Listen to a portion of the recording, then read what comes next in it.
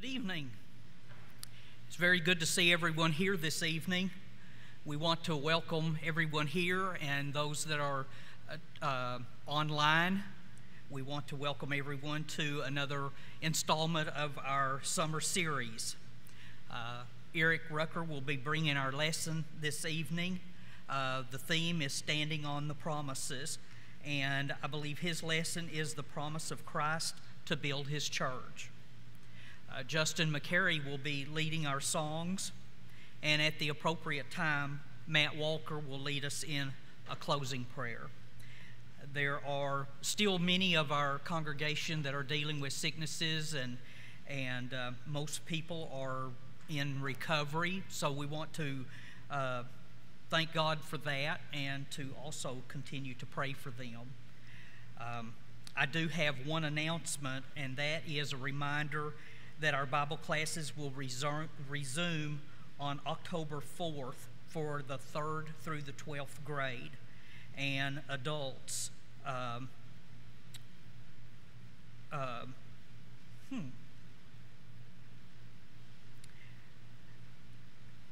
That starts at 9 a.m. Let's begin with a prayer. Our Heavenly Father, we thank you for this day. We thank you for the weather that you've sent our way, for this rain. We thank you for the seasons. We thank you for all the good things that you do for us. We know that you care for us and that you love us, and we're grateful for that. We are beginning to enter into the lesson tonight. We ask that you would help us to turn our minds away from those things of the world and concentrate on your word, that we might gain the most from it. We pray for those that are not able to be with us, and we pray that you will continue to bless them and help them to recover. We ask all these things in Christ's name. Amen.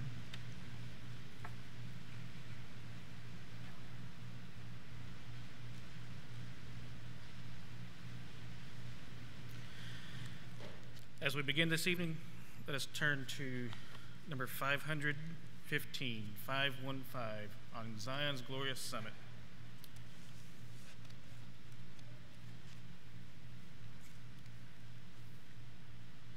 On Zion's glorious summit stood the numerous souls redeemed by blood.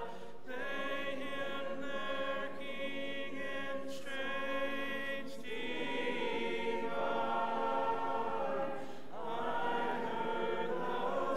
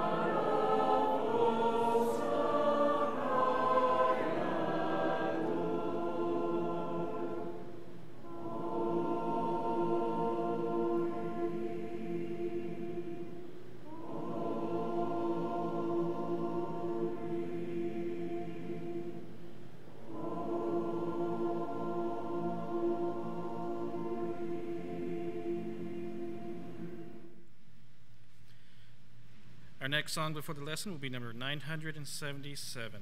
The Battle Belongs to the Lord, number 977.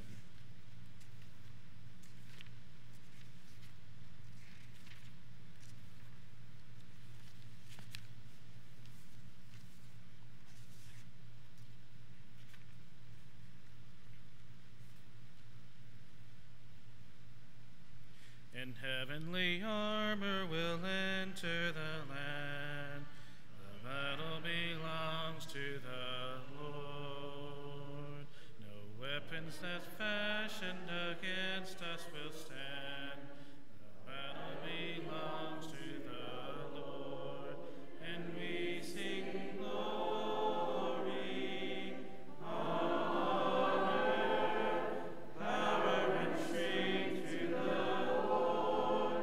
We sing glory, honor, power, and strength to the Lord.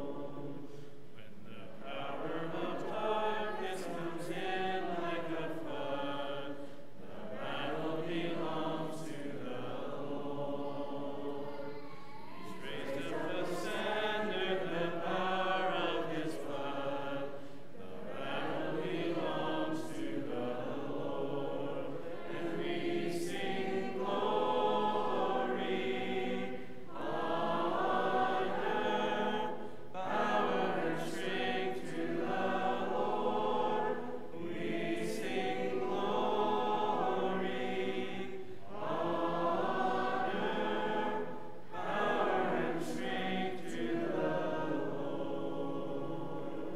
When your enemy presses in hard, do not fear. The battle belongs to the Lord. Take courage, my friend, your redemption is near. The battle belongs to the Lord. And we sing glory, honor, power, and strength to the Lord. We sing glory, honor,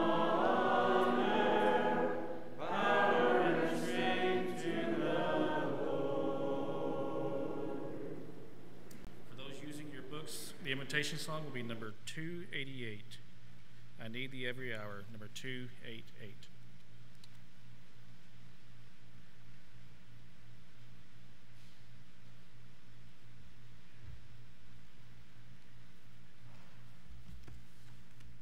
Good evening. Good to see everybody here tonight, and good to have those that have joined us online. With keeping Lily every week or every other week, I'm joining these and had to stay up with this series online, and it's been good to be able to do that, and appreciated Tom's words last week and Brother Rob's words the week before, and know that there's a lot of people out there that either can't be here but are able to watch online, or are just needing to stay away from the virus for now and watching online. But we pray that you're able to be back with us very soon, as soon as you feel comfortable being here, or as soon as you get well over whatever illness you might have. And if not, we'll try to come out and see you guys. But let's go ahead and get into our lesson this evening, and I appreciate the opportunity to do that. I think it's been great. We didn't want to miss out on the opportunity to do a summer series, and it's been great to have an in-house summer series this year for sure. It's been good to hear what our men have to say from God's Word. Standing on the promises of God is the key theme for the summer series, and then tonight the promise of Christ to build His church is our theme, and the key passage for that comes from Matthew 16:13 through 18, where Peter's confession is and the promise of Christ, that Christ has to build His church. And so I'd like to look at that this evening and see how that might play into our lives. This promise really does affect us as the church, since it's His promise to build His church. So let's look at that passage together right now. Starting with verse 13, now when Jesus came into the district of Caesarea Philippi, he was asking his disciples, whom do people say that the Son of Man is? And they said, some say John the Baptist, and others Elijah, but still others Jeremiah or one of the prophets. He said to them, but who do you say that I am? Simon Peter answered, you are the Christ, the Son of the living God. And Jesus said to him, blessed are you, Simon Bar-Jonah, because flesh and blood did not reveal this to you, but my Father who is in heaven. I also say to you that you are Peter, and upon this rock I will build my church, and the gates of Hades will not overpower it. So Christ definitely did promise to build his church, and here it's the ecclesia, the called out, and that is what we are. And he promised to build on us, or build us upon the rock. And so what does this passage really mean? And I think if you're like me, over the years you have seen this passage maybe either debated or maybe talked about from what the Catholics believe to what the Protestant view is, or the traditional Christian view is. So let's look at that. The Catholic Church claims that the rock is Peter. And Peter, the Greek there is Petros. You are Peter, Petros, which can be translated rock, but typically it's a rock that you can pick up and throw, okay? And it's a masculine form. And the church is built, they believe that the church is built on Peter and that he was the first pope of the church. And then the traditional view says that no, the rock, Petra, and that's the translation of the second,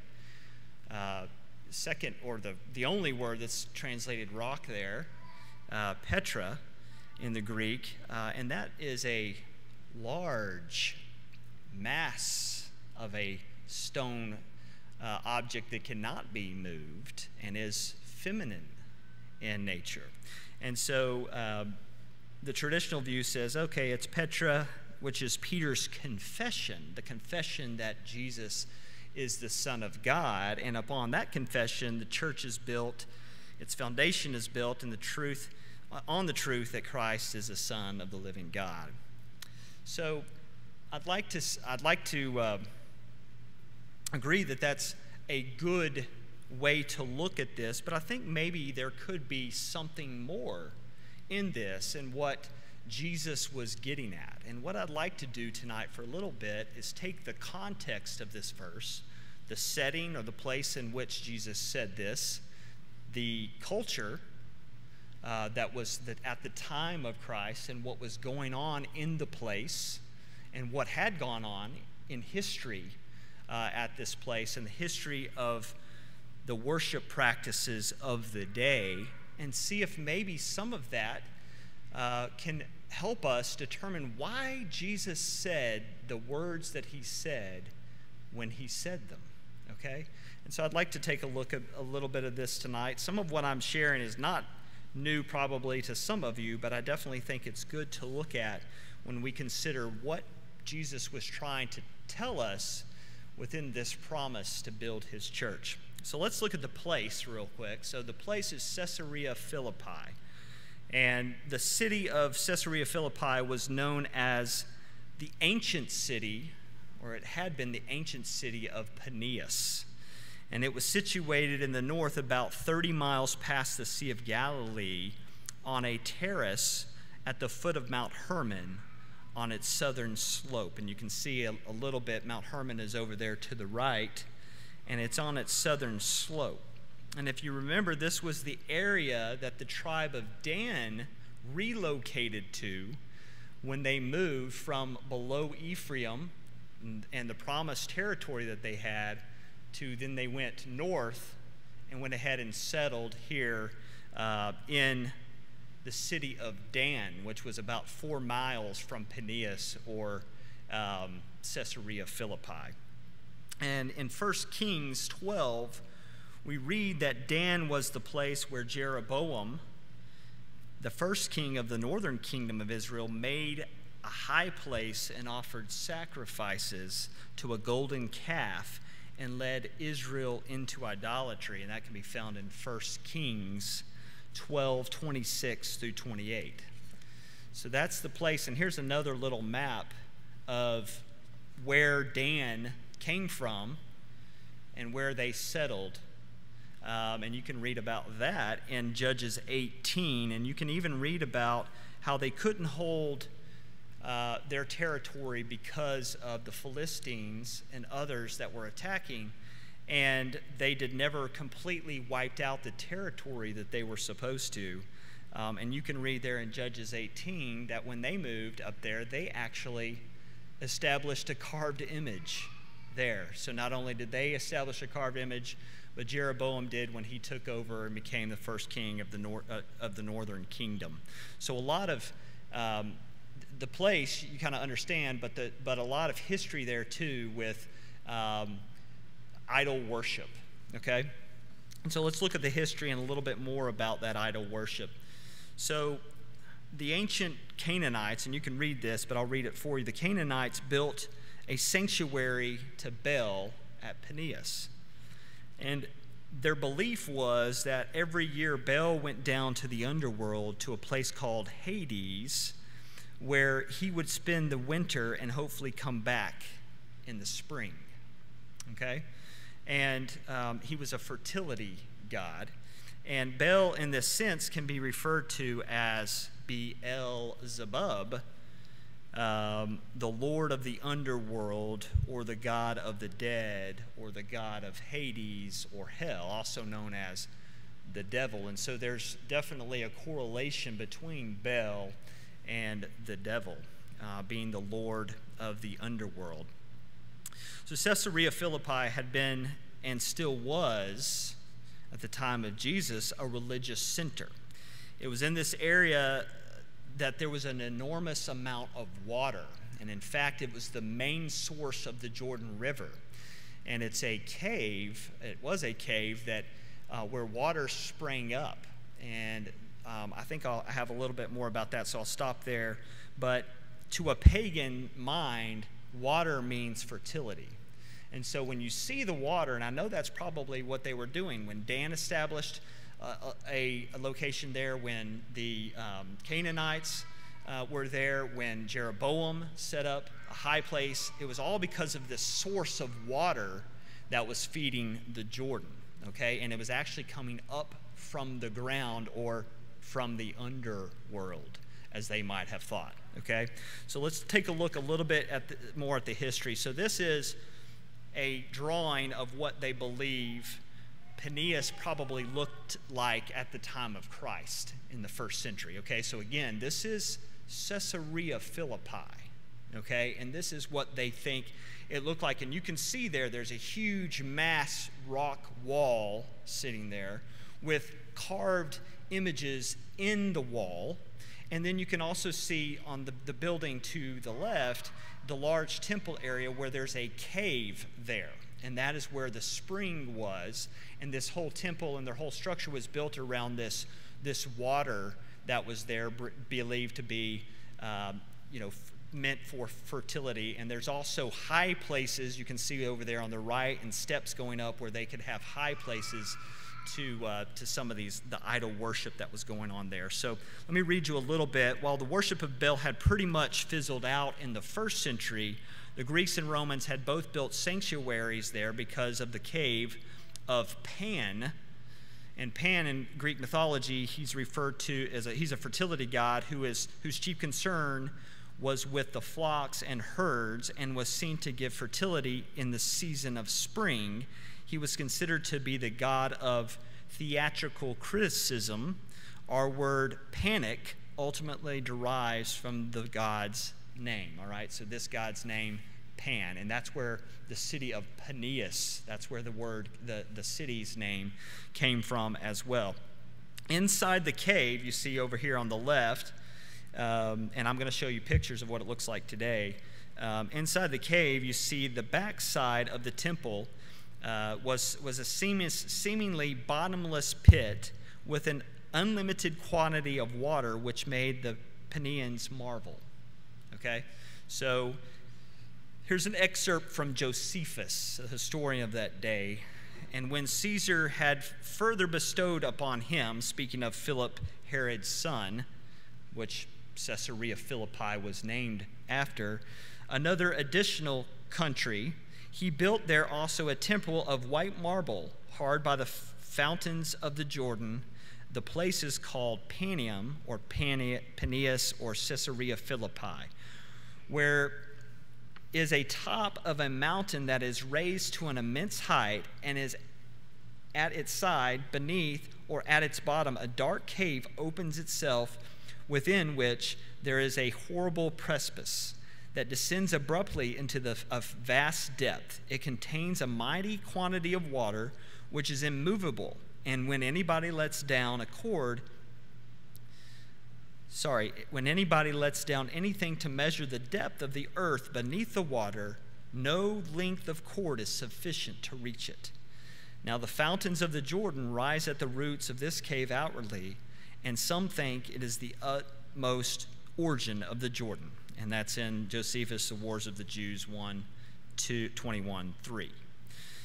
So when Herod the Great died in 4 BC, there was the area was passed on to the son Philip the Tetrarch, and he was made ruler over the regions. And Philip the Tetrarch rebuilt the city of the ancient Paneas and made it much more large and beautiful, and changed its name to Caesarea Philippi in honor of the Caesar Tiberius at the time, and himself, of course. And he depicted the shrine of Pan and on his coins, of which some have survived. And Josephus said, Philip also built Paneas, a city at the fountains of the Jordan, and named it Caesarea. And that was in Antiquities 18:1. So that's kind of the history of what the city looked like, the city of Caesarea Philippi at the time of Christ. Okay, and it's interesting to note that Caesarea Philippi isn't really mentioned in the scripture except during this discourse that Jesus gave, and that Jesus talked to Peter about his confession. Okay, so it obviously was probably a chosen destination for this discourse. A little bit further about the history, these are some pictures that my dad took when he was in Israel, and this is what it looks like today. So you can see the carved out spaces in the rock that are still there, and that was depicted in the picture or the painting in the previous slide. And then some of the temple columns or pillars were there, and are still there, and you can actually see some of the rocks or the stairs of the high places that they had there as well. And then here's some other pictures that he took, and this sign here actually says, kind of goes through a little bit of the history, and I'd like to read you what this says. You may not be able to see it with the naked eye. It says, this inscription reads, "The cave is the nucleus beside which the sacred sanctuary was built. In this abode, quote, abode of the shepherd god, Pan, a pagan cult began as early as the 3rd century. The ritual sacrifices, often human, were cast into a natural abyss, reaching the underground waters at the back of the cave. If the victims disappeared in the water, this was a sign that the god had accepted the offering. If, however, signs of blood appeared in the nearby springs, the sacrifice had been rejected." So that's kind of what we're dealing with in the city of Caesarea Philippi from a perspective of the culture and the pagan images that were being worshipped at the time. Here's a little bit further picture, kind of further back, of what it looks like today. And you can see the cave there where the water came out, gushing out to supply the Jordan River. And you can see the massive rock formation there that's above where the temple sat and where this cave is. And in the 1800s, there was a massive earthquake that actually moved the location of the water, the springs, out to kind of the way you see them now and away from the cave, okay? And so that's, kind of have to know that in history too, because the water's not gushing out of the cave today. So in Caesarea Philippi, Caesarea Philippi was the location of the cave of Pan, the place known as the gates of Hades, the way to the underworld. This was also the same place where the Greeks and Romans received revelations from the god Pan, who was mentioned in classical writings as a seer or fortune teller and of a giver of revelations. And then this rock mass or wall, I'm pointing this out now, not history, but I'm pointing this out.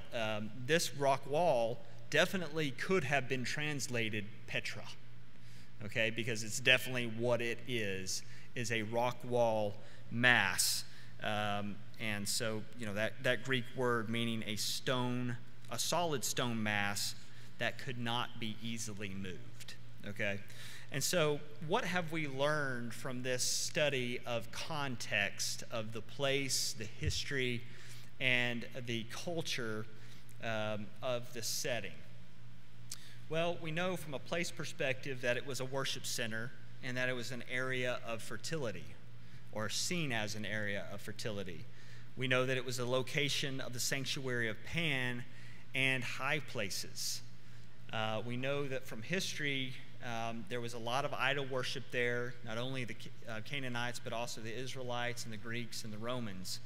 And it was also a place of sacrifice. It was a place of sacrifice recognized because of its amazing water source. And in the culture, we understand that the rock wall housed many of the idols worshipped by the pagans there in the first century.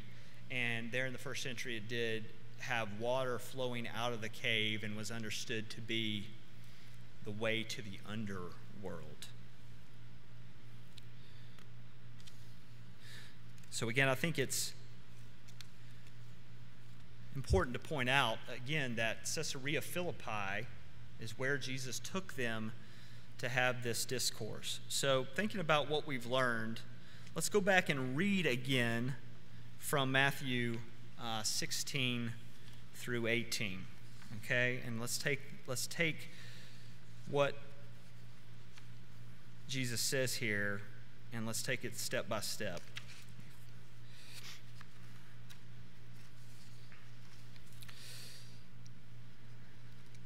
So starting with verse 16,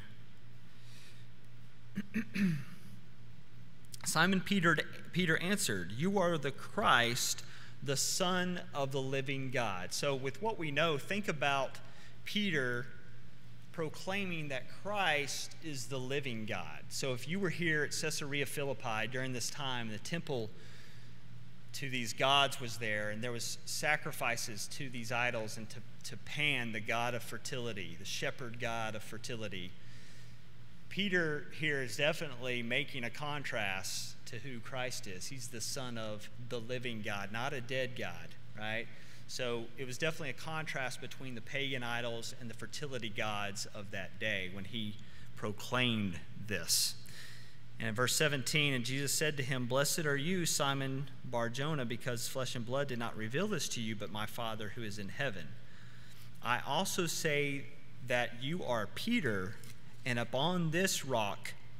So if we look at this rock, we definitely think it could be the confession that he just said, but in light of the context of where they are, when he's saying it, it definitely could mean upon this rock that represents all that is evil, all that is immoral, the rock that represents idol worship, the rock that represents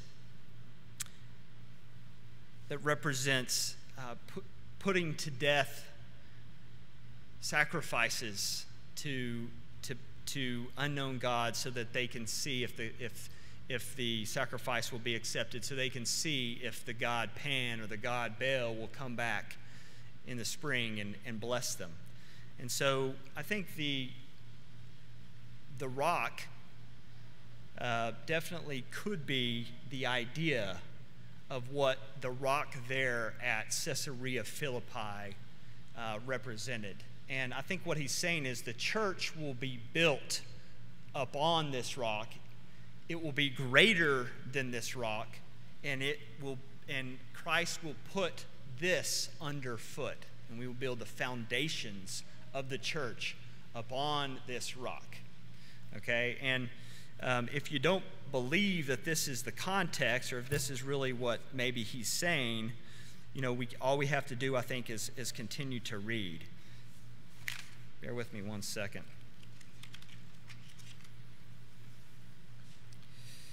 So if you look at what he says next, there in verse 18,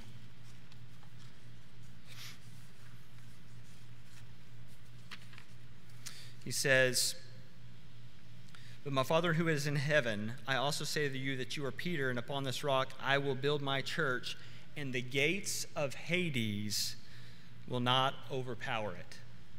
The gates of Hades contrasting the idolatry, saying that the idolatry will not stand. Death and Hades will be conquered in victory. And so I definitely think that the choice words that Jesus chose here, as the gates of Hades will not prevail against it, was quite odd unless you think about the context of Caesarea Philippi at this time, and think about that rock image, and think about that cave known as the gates of Hades, the passage to the underworld. And you think about these things and you say, that might actually have some bearing upon what Jesus was talking about here. And so I think there are too many similarities to say that this was just by chance that Jesus chose these words. So these are some of the lessons I think we can get from what Jesus and this discourse was telling his disciples. But there's one last thing that I want to focus on for the duration of the lesson, and that is what he says, in this final section. He says, "I will build my church, and the gates of Hades will not overpower it." And I don't know about you, but I've heard different things taught about what that really means, and what the gates of Hades overpowering the church really means. And so when you think about, I'd like you to think about that image in this context, but when you think about the gates of Hades and how they might not prevail against the church, I'd like for you to think about what gates do. What do gates do? And oftentimes I think we've thought about these gates encroaching, like this picture, the evil encroaching upon the church, if you will. And I think that maybe there is something to be said about that. And the Bible does talk a lot about guarding ourselves, right? And standing firm. Ephesians 6 will talk about standing firm.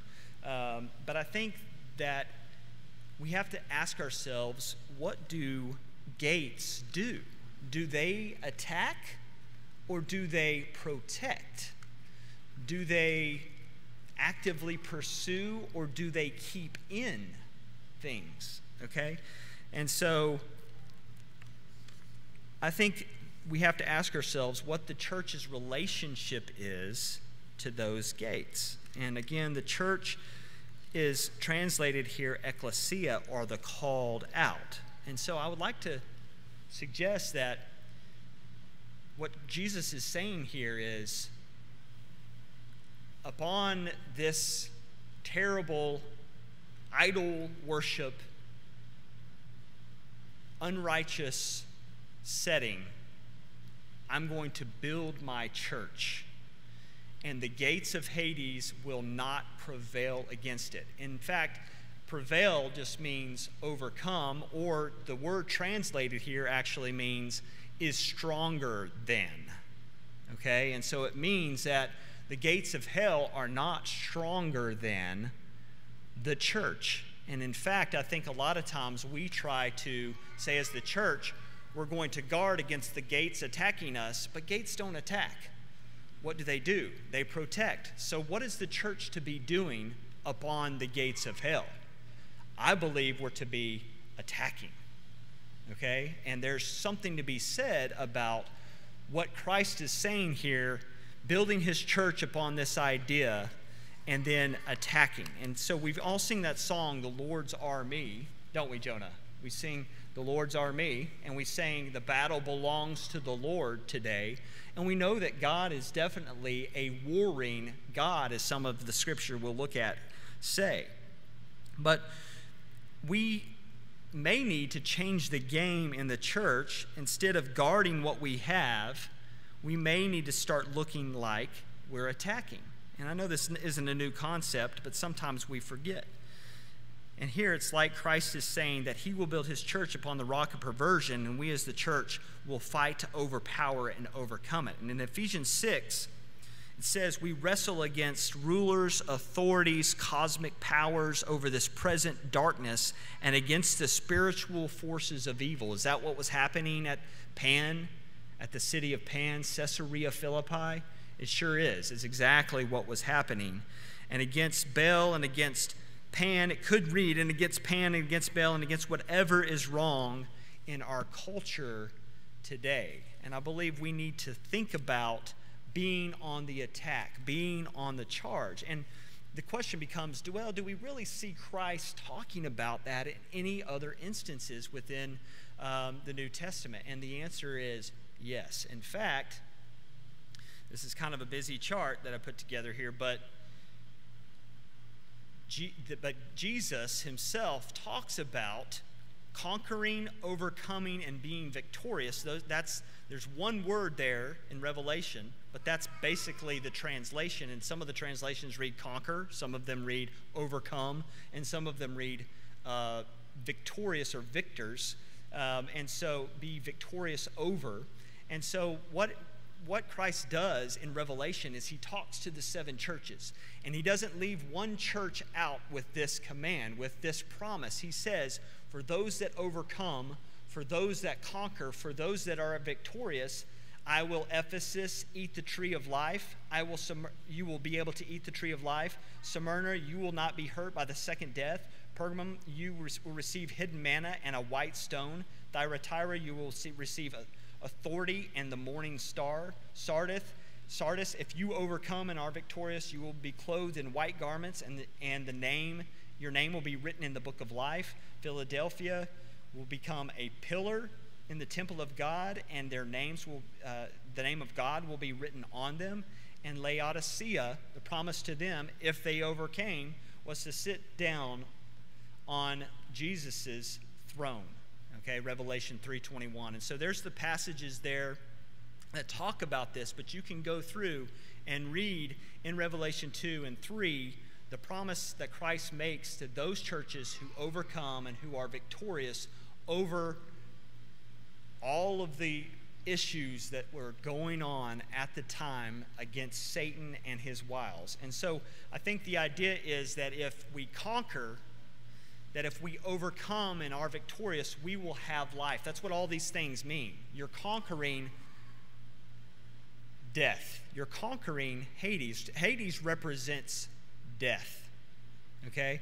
And we can help conquer. And even that's, in this, we can study more about, but the next passage there talks about whatever is loosed on earth will be loosed in heaven. Whatever you loose on earth, and whatever you bind on earth, it will be bound in heaven.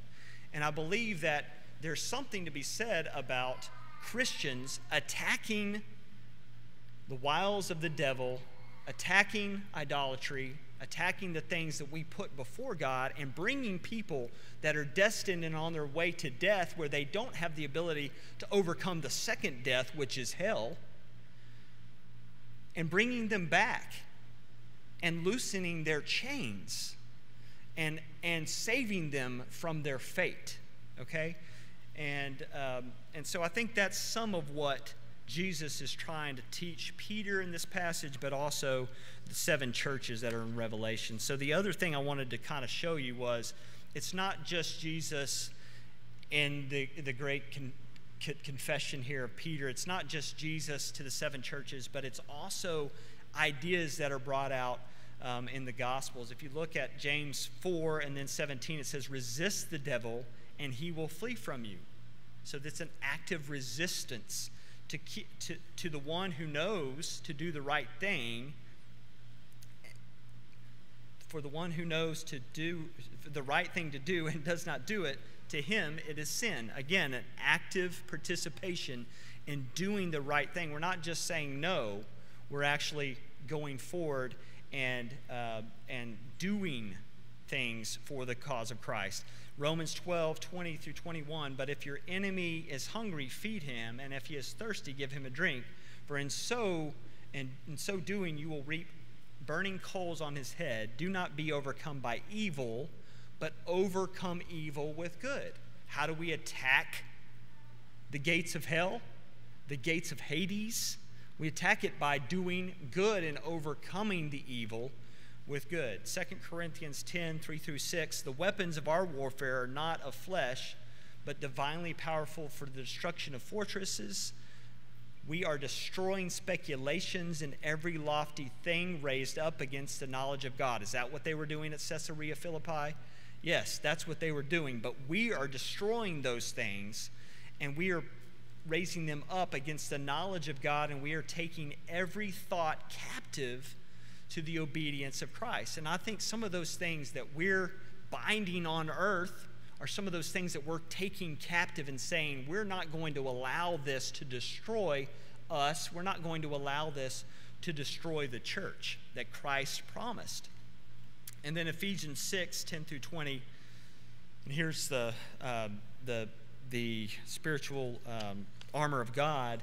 Pray on my behalf that utterance may be given to me in the opening of my mouth to make known with boldness the mystery of the gospel, for which I'm an ambassador in chains, that in proclaiming it I may speak boldly as boldly as I ought to speak.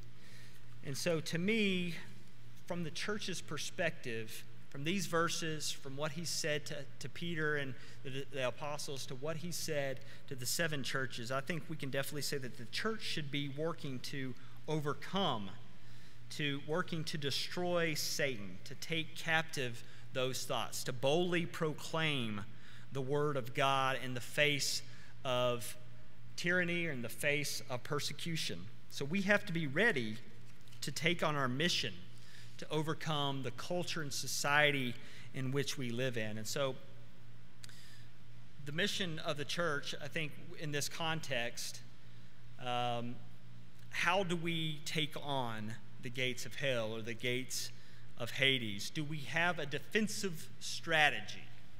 Okay, and a defensive strategy might be we establish Christian schools to shelter our children. We establish Christian universities as places and hold them up as places where we can dodge getting involved with the world.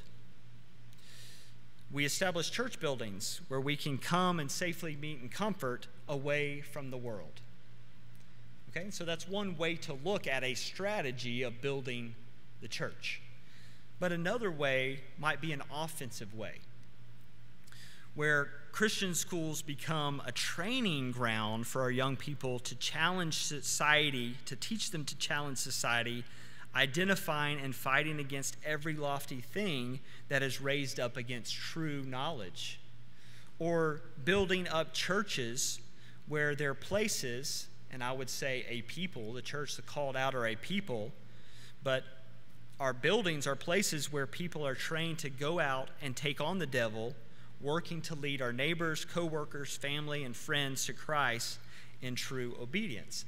And I think sometimes we do this, right? And we sing this little Christian light of mine, and I'm going to go out into the world and teach. But I think we have to actively be seeking out those things in culture which are diametrically opposed to the Word of God and say, we're not going to take this anymore.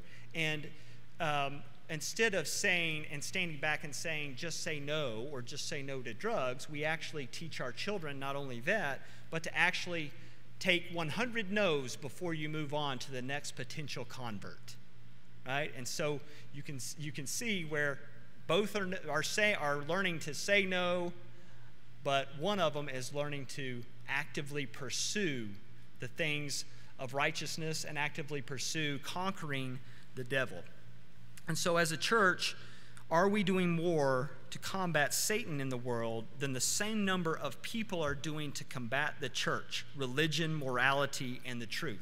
So if you think about how many people are in this congregation, and then you think about the activists that we might see on TV and what they might be trying to accomplish, and that is not for truth, that is against the truth, that is a lie, that is building up themselves instead of building up the Lord. So if we take what they're doing and we compare it to what we're doing to fight against that, who's on the winning side of that? And oftentimes I think we try to guard and we try not to say anything or do anything as the church because we don't want to offend and we don't want to maybe get involved.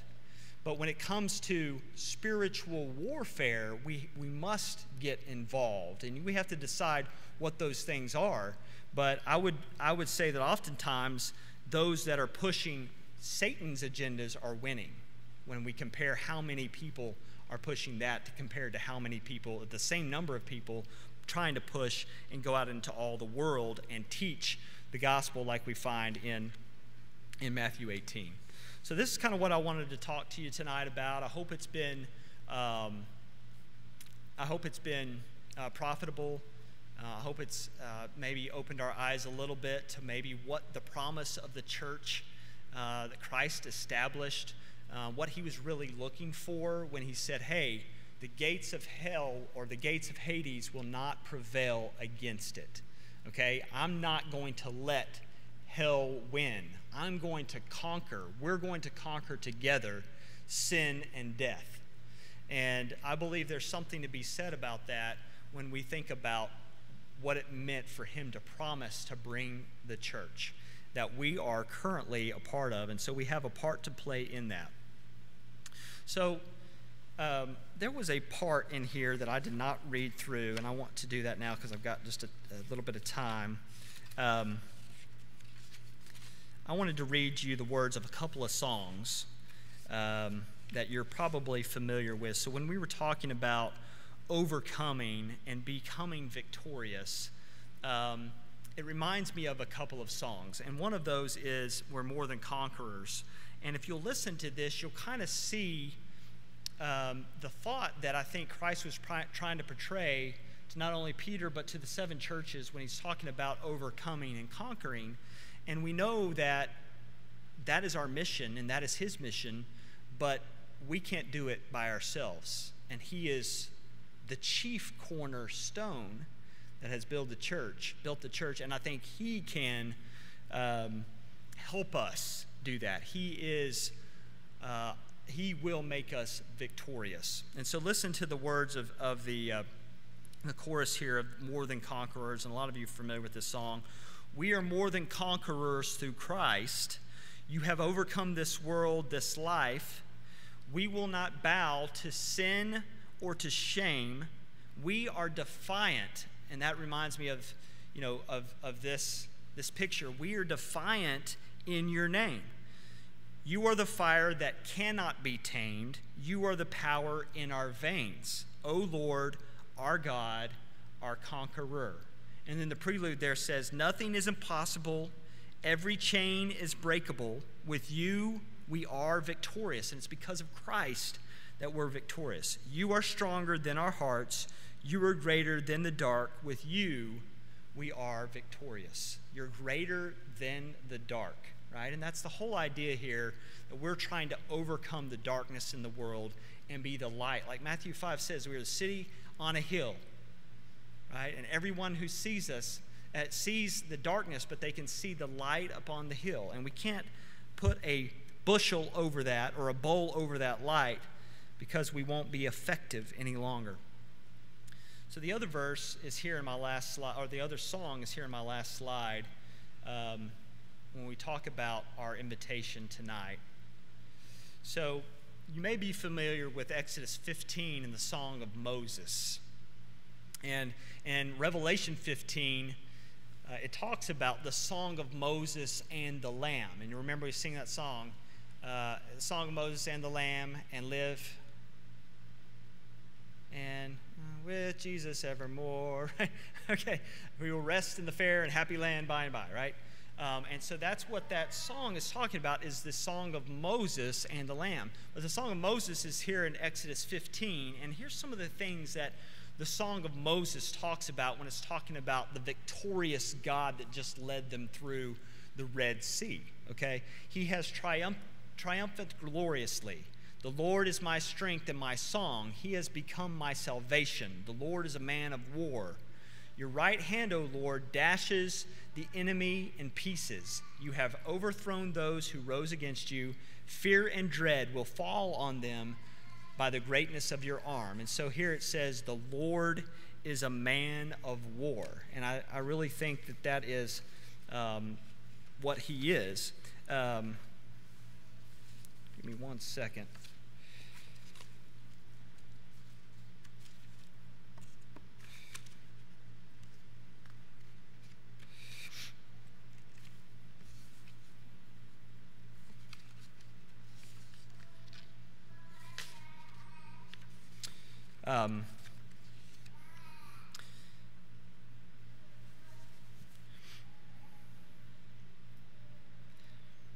And this song, the song of Moses, was also redone into a new song called the Song of Moses as well. And a cappella praise and harmony, like the We Are More Than Conquerors, also does this song called the Song of Moses. And so if you want to listen to that, you may want to write that down. But here's the words to that song. It says, O Lord, our strength and song, our highest praise to him belongs. Christ the Lord, the conquering King, your name we raise, your triumph sing. Praise the Lord, our mighty warrior. Praise the Lord, the glorious one. By his hand we stand in victory, and by his name we overcome. And so these are the words to this song, again, telling us who it is that is able to overcome. Think about 1 Corinthians 15 and death, where is your victory? Where is your victory? Right? Death, where is your sting? Well, Christ has overcome death, and Christ has overcome the world. And we will fight to help him overcome that. And our war is against those principalities and rulers in the heavenly places, in the dark places. Right? That is who we are fighting against, but we will not overcome without him. And so what I would say tonight in way of invitation is, I would say that it may be that you, as a member of the church, may not have been actively pursuing attacking the things of Satan, attacking the things maybe in your life, attacking the things maybe in culture, attacking things that you see that your children are either viewing or watching or coming up against. And it may be time for us to take a stand. It may be time for us to say no more, but we are more than conquerors through Christ, and we're going to take a stand, and he is going to enable us to do that. And in that way, we become the Lord's army. We become an effective church for him, the one that he built by his blood. And in that way, we can overcome. And so I think sometimes we might get discouraged. But I think by way of invitation, I just want to say that, if that's you and you feel like you've not been doing what you need to do when it comes to serving God in this way and to overcoming and resisting the evil one, then I think now's a good time to respond. And I think we also have to understand, though, that we have to have Christ in our lives, and he can help us to overcome. And so there may be those of you tonight that don't have Christ in your life and need to put him on in baptism and in obedience. Take your faith and make it an obedient faith, and put him on and be raised to walk a new life and be born again, as he told Nicodemus in John chapter 3. So if you have any need like that tonight, I'd invite you to come as we stand and sing. As we sing, but not stand.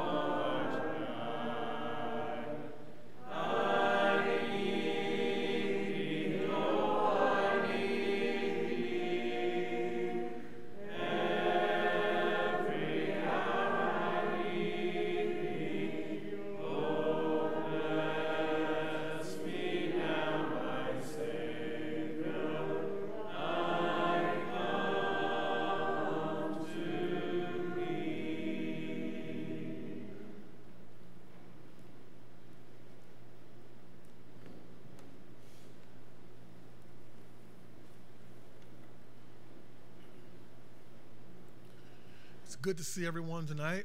I echo Brother Erick's remarks, and thank you for your message and your preparation, Erick. It has been great that we've continued our tradition of the summer series, and it's been wonderful to hear lessons preached about the promises of God coming from the men of this congregation. So we'll continue to be doing that in the next few weeks.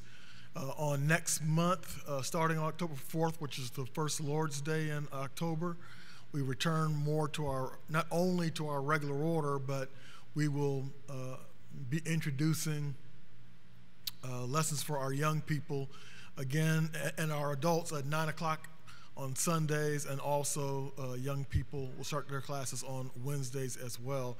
So we look forward to that. We ask for your prayers and your efforts to make that a success. Again, good to see everyone. We have many of our number who are sick and afflicted, and we also have many of our number who are recovering. So let's continue to be prayerful. Let's continue to be helpful where we can. And we'll meet again, Lord willing, this Lord's Day, 10 o'clock on Sunday. Brother Walker will come and dismiss us with the benediction.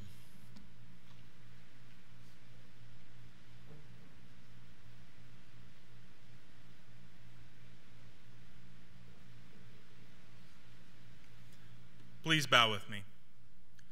Our Heavenly Father, we thank you for this day that you have blessed us with.